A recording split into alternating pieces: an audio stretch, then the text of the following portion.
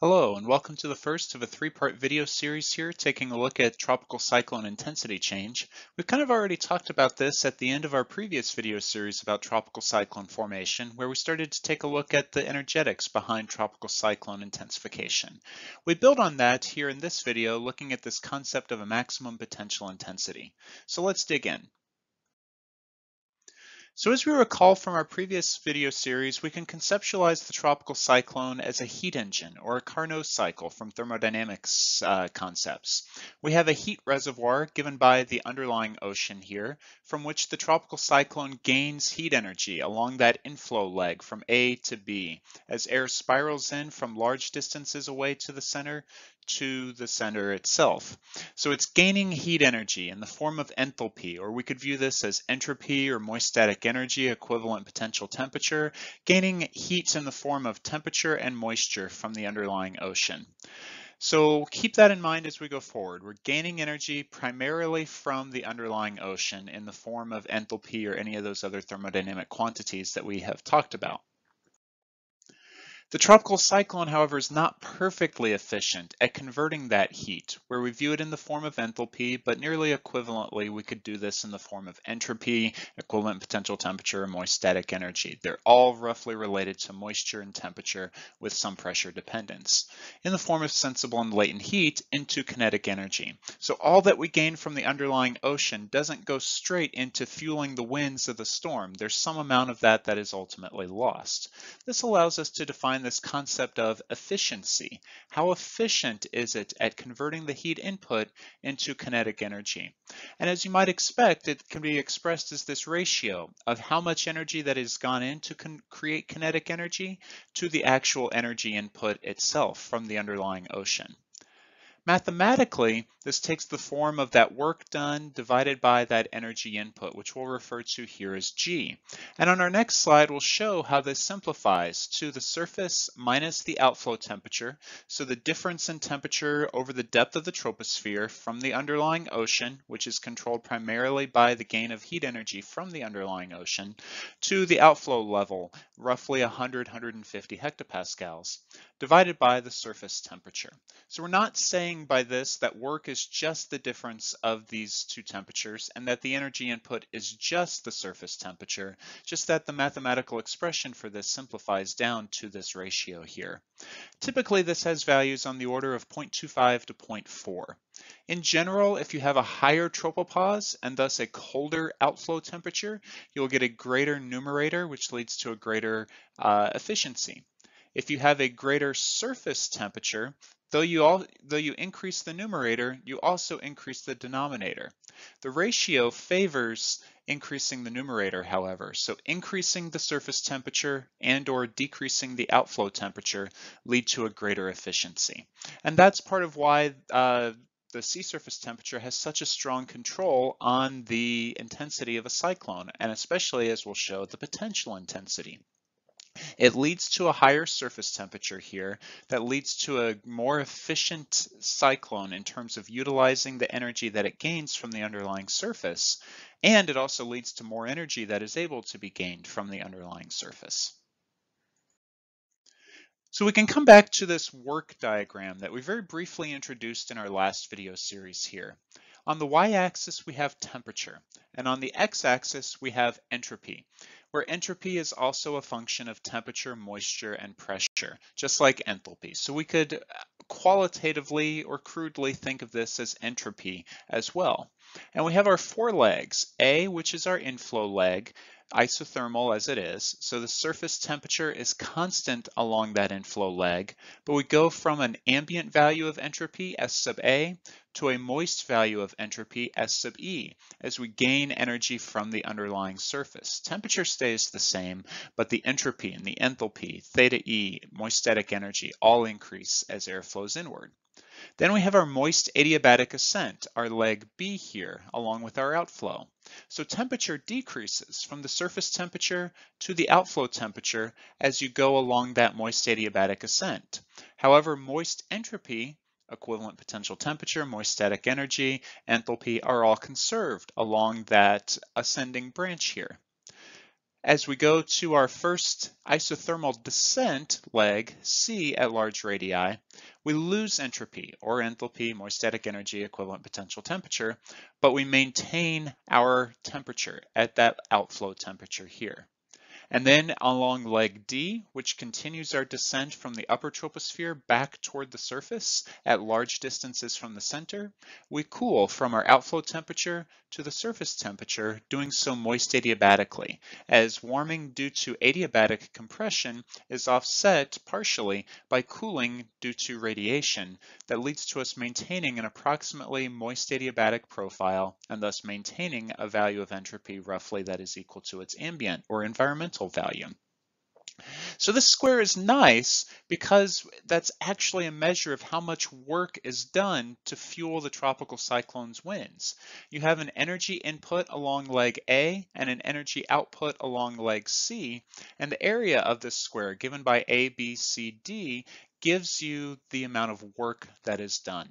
So all we have to do is multiply the length of one of the sides, which is just the surface minus the outflow temperature, by the length of the other side, which is the moist entropy minus the ambient entropy. And that's what we have here with our equation. In terms of the energy gained from the underlying ocean, this is going to be related to that difference in moist and ambient entropy here at that surface temperature at which that energy is gained. So one way that we could write this is the surface temperature times that difference, that leg length here, A, from the moist to the ambient entropy. And so we simply take the ratio. This first bullet describes W, this second bullet describes G, and putting that all together, we get the ratio of the surface minus the outflow temperature to the surface temperature here. Those differences in entropy end up ultimately canceling out. So we get this version of efficiency that we see here. Now, if you look in the scientific literature related to tropical cyclones and this concept of efficiency, you'll sometimes see efficiency written like this with the surface temperature in the denominator, and other times you'll see it written slightly differently with the outflow temperature in the denominator. The difference between these two comes from other heat sources that we are not including within our discussion. In particular, along leg A, not only is it typically isothermal, but there is also typically extra heat gained through the dissipation of turbulent energy along that inflowing leg. This gain of energy leads to a larger energy input, and if you work the math through, it leads to an efficiency with the outflow temperature in the denominator.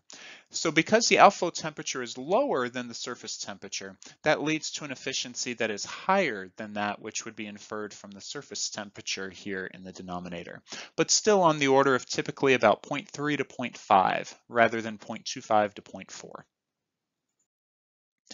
So we can utilize this idea of energy input and define an available potential energy. So not necessarily specifically that surface temperature minus that entropy difference, but something very closely related to that here, where instead of an entropy difference, we have an enthalpy difference here. The saturation enthalpy of the ocean governed by the sea surface temperature and the saturation specific humidity at that sea surface temperature and pressure, as well as the enthalpy of the air governed by the air temperature and the specific humidity, not the saturation specific humidity, but just the specific humidity of the air at that temperature and at that pressure. And like our sensible and latent heat fluxes that we introduced in our previous video series, we also have our wind speed here given by the magnitude of the 10-meter wind. We have density, and then we have an exchange coefficient that governs how readily able we are to exchange heat between the ocean and the atmosphere that lies above. We also throw in our efficiency epsilon here to be able to show that we're not just looking at the maximum amount of energy that we're able to gain from the underlying surface, but our ability to actually convert that over to work to fuel the tropical cyclone itself. So we're looking at the available potential energy that actually goes into fueling the tropical cyclone's winds, which is crucially dependent upon that enthalpy difference. At higher sea surface temperature, you have a higher sea surface temperature, of course, as well as a higher specific saturation specific humidity. At lower pressure, this is also higher for that same sea surface temperature. So this is that air-sea disequilibrium that we talked about in the concept or context of temperature and specific humidity before, now just encapsulating the two of them into a single formulation. So in the absence of dissipation, which we can think of in terms of friction, a cyclone could theoretically gain energy from the underlying ocean surface forever due to that pressure dependence on the saturation-specific humidity here. So you could always have this difference here be a positive value because as you get a stronger and stronger cyclone, air comes from higher pressure to much, much, much lower pressure as it spirals inward. You could, in theory, create what is known as a hypercane, a system with a sea level pressure of 700, 600, 500 millibars. Obviously, we don't see those because we can't neglect friction within the actual atmosphere. So we have to balance this available potential energy with this concept of dissipation. So we can create a chart. We'll have energy here on the y-axis and the 10-meter wind speed here on the x-axis. We've shown that for any given enthalpy difference, our available potential energy scales with the 10-meter wind speed. It scales linearly because it's a straight multiplicative factor. But there's also frictional dissipation that also scales with that 10-meter wind speed, and it actually scales with the cubic value of that 10-meter wind speed. So we can write that as capital D here. We have an exchange coefficient here known as drag, the ability to exchange momentum between the underlying surface and the atmosphere that lies above. For a very rough surface like an urban area, this might be very large. For a smoother surface like ocean, this might be relatively small. We have our density, and then we have our 10-meter wind speed cubed here. So if we create plots of what these two look like, our inputs related to that available potential energy is given by this red line here that is roughly linear for a constant value of enthalpy difference. And our dissipation takes more of this cubic structure here. At lower wind speeds for a given amount of energy availability, input exceeds the ability to dissipate that energy. And so the cyclone can continue to intensify because of the input energy exceeding that which is lost to dissipation. However, once you get to a specific value of wind speed where these two lines cross over, you are no longer able to use that energy coming in from the underlying ocean to fuel the storm. Dissipation exceeds that, so you're going to actually lose energy until you reach back to this point where the lines cross over once again. We define that point where the lines cross over, given by the star coming down here to the x-axis, as our maximum potential intensity, or sometimes referred to just as the potential intensity. For the given enthalpy difference that we have, so given the sea surface temperature that we see as relative to the atmospheric conditions in which the storm is embedded, this maximum potential intensity defines the point where the input from the underlying ocean no longer exceeds the loss of that energy to friction once you have converted it over to kinetic energy. Of course, this is going to depend on the sea surface temperature, on the efficiency, and thus on the outflow temperature as well. And so I don't have specific numerical values that show up here because of that varying dependence. But no matter what those values are, there is going to be a point where these two curves cross each other and dissipation exceeds input. So how can we do this mathematically? Well, we have our expression here on the left-hand side that was just our available potential energy scaled by the efficiency. We have our expression for dissipation here on the right-hand side. We wanted to know where the two curves overlap with each other, so we can just set the two of them equal to each other. We have common factors of 10-meter wind speed on both sides, first power on the left, third power on the right. So if we solve for the second power, the 10-meter wind speed magnitude squared, we can get an expression for the maximum potential intensity. We have our efficiency multiplied by the ratio between the enthalpy and drag exchange coefficients, multiplied by this enthalpy difference between the ocean and the air that lies above. We typically assume that this ratio CK to CD here is equal to 1, that the ability to exchange heat and moisture across the ocean matches the ability to exchange momentum due to friction across the atmosphere-ocean interface. This is probably not a good approximation. It's probably a little too large when you get to higher wind speeds, but we don't have a lot of direct measurements of dissipation at high wind speeds. As you might expect, no one's really volunteering to be out on a boat in the middle of a 100-mile-an-hour hurricane measuring dissipation. I've heard lots of fun stories about trying to get grad students to do that, but no, we don't have a lot of those measurements. And it's tough to get those even in controlled laboratory environments as well, because you don't have the larger scape of the ocean to be able to do so within. But for now, we'll assume that this is roughly 1, so that the factors that control this maximum potential intensity are really the efficiency, which is governed by the sea surface temperature, and this is the surface temperature, and the outflow temperature.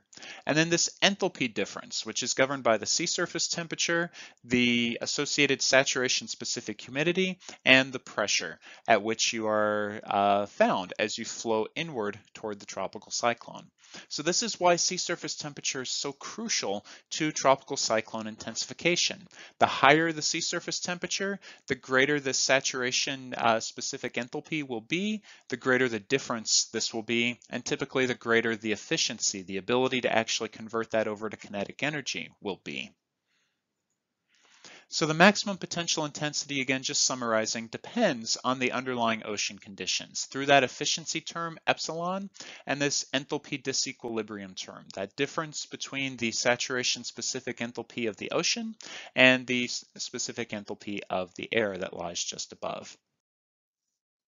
So we can take a look at some curves to look at some of these dependencies in a little bit more of a visual format.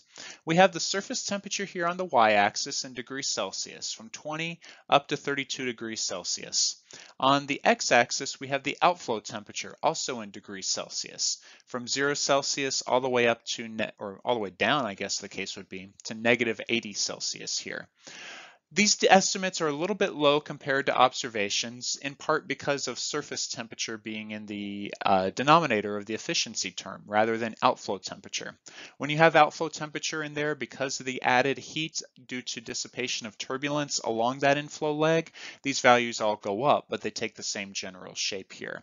And each one of these curves has a value associated with it in meters per second. So this would be 50 meters per second for this black curve that slopes from upper left to lower right. So the first thing that we notice is that all of these curves slope from upper left to lower right. So that means that any given value of the outflow temperature, if you increase your surface temperature, you go to a higher value of maximum potential intensity. From, say, an outflow temperature minus 20 Celsius, you go from a maximum potential intensity of 30 meters per second up to 40, 45, almost 50 meters per second as you increase your surface temperature from 20 to 32 degrees Celsius. And this is, as we might expect, higher sea surface temperature, higher surface temperature, greater energy input, and also greater efficiency at utilizing that to fuel the cyclone. We can also go the other way on the diagram here. For a given surface temperature that we see here, say 26 degrees Celsius, we start out at a maximum potential intensity of about 27, 28 Celsius.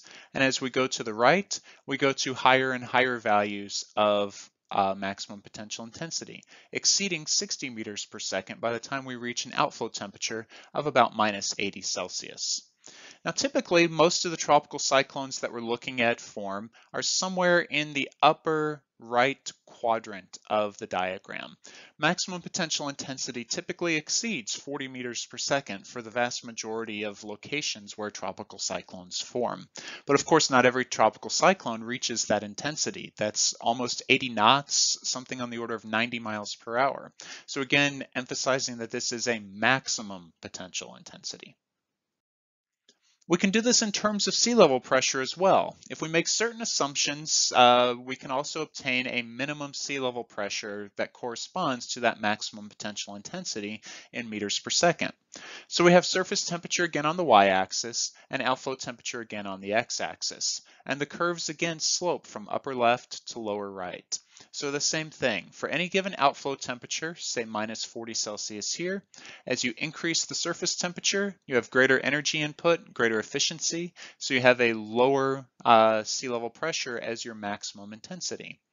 Whereas if you take a constant surface temperature, say 26 Celsius, and decrease the outflow temperature, the minimum pressure decreases once again. We go from 1,010 millibars in the bottom left here, all the way up to 850 millibars in the far upper right that we see here. So again, higher surface temperature, lower outflow temperature, greater efficiency, greater energy input, and thus a higher maximum potential intensity given by a lower minimum sea level pressure, just as we would expect from the maximum sustained surface winds in our previous chart. In terms of the climatology of what this looks like, the chart here is from the maximum annual value across the year. We see the color shading here is depicting the wind speed in meters per second, and it roughly follows the climatological sea surface temperature field. Highest values near to the equator, especially in the Western Pacific and Western Indian Ocean. Some exceptions here near South America, where we have El Nino and typical upwelling as ocean currents are directed away from the coast of South America. Extending a little bit further to the north on the western end of the major ocean basins, especially in the northern hemisphere, as well as in the southern Atlantic that we see here, and not quite as far to the north on the far eastern ends of the basins here, concurrent with the ocean currents that largely follow the subtropical anticyclones. Cold currents on the east side of ocean basins, warm currents like the Gulf Stream and the Kuroshio current along the west side of the ocean basins.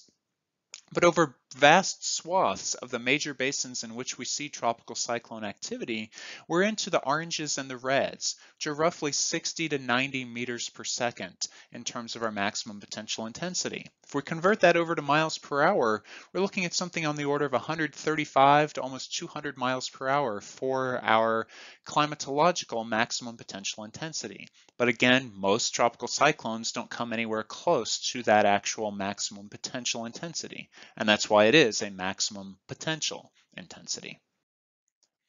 There are charts of this. We can take real-time model data and feed this into the algorithms that we've described here with certain assumptions to be able to get a maximum potential wind speed and minimum potential sea level pressure that we have here.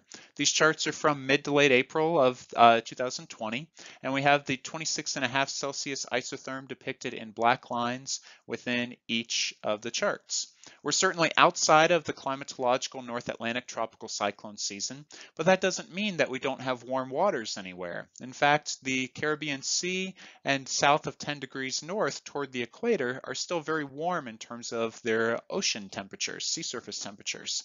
And coincidentally, we see a lot of red and colder, I guess colder would be right since you're getting into the purples and the blues, color shadings here for minimum sea level pressure, and lots of blues and purples here on the maximum sustained wind speed, which are on the order of 930 millibars and less, 97 knots and higher for minimum sea level pressure and maximum 10-meter wind speed.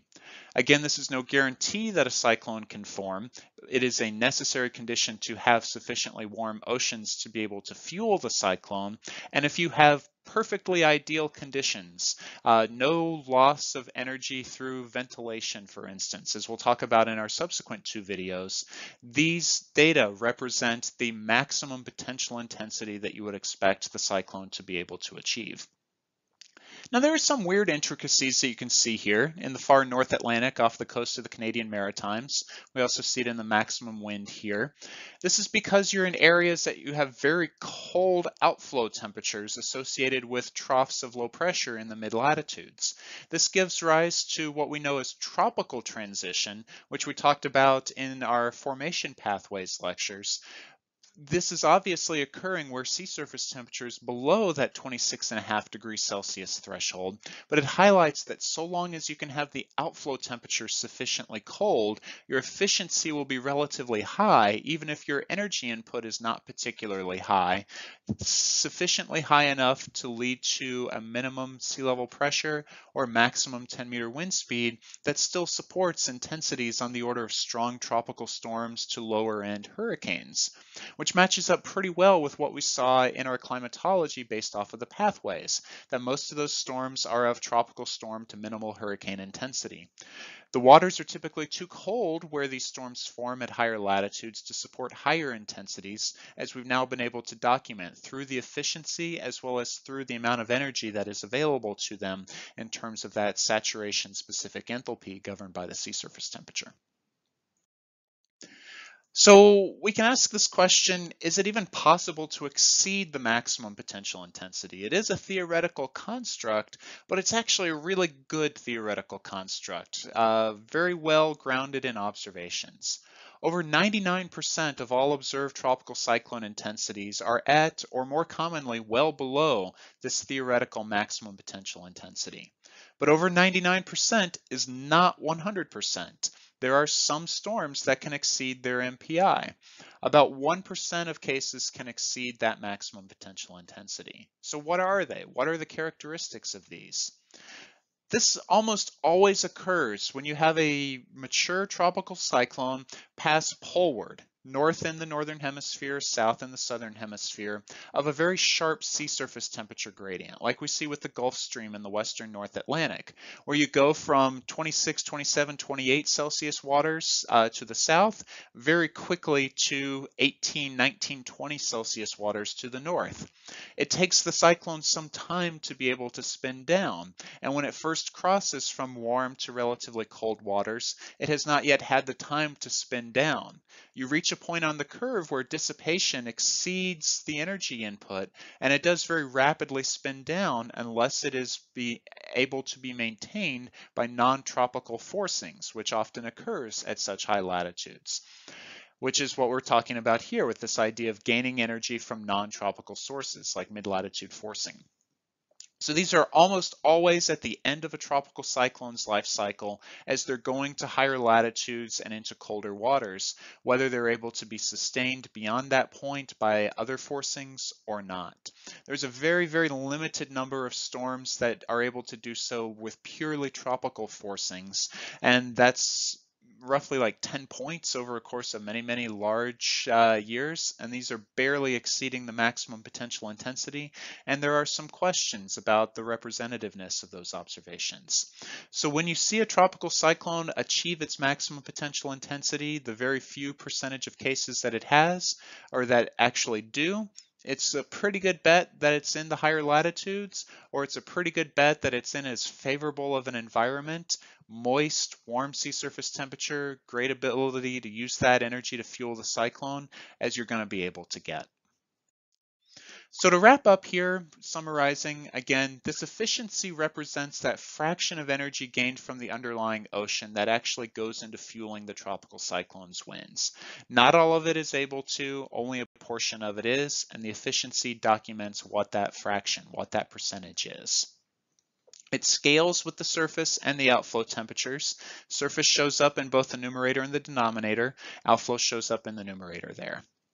The maximum potential intensity, or MPI, that we defined is where that efficiency scaled energy input, that G that we're able to gain from the underlying ocean, is overtaken by energy loss due to frictional dissipation as the ocean becomes too choppy, too turbulent, and the storm just loses energy, loses wind to that underlying ocean surface. It scales primarily with the underlying ocean conditions, sea surface temperature in particular, given how that influences the efficiency as well as the enthalpy disequilibrium. Higher sea surface temperature, higher saturation specific humidity, independent of whatever pressure you are looking at. Again, most tropical cyclones remain well below their maximum potential intensity, and only about 1% of all intensity estimates approach or exceed it, and those are almost always at higher latitudes. Again, we reiterate that this is just a theoretical construct. It is not describing how cyclones intensify, even though it is very closely governed by the associated physics with that wishy process that we described in our previous video series. In our next two videos, we'll go from here to look at the primary environmental controls on tropical cyclone intensity change: vertical wind shear and environmental moisture and associated impacts. We'll look at the two intertwined, looking primarily at the dynamical impacts first, and then follow that up with a discussion of the thermodynamic impacts. But until then, thanks for tuning in.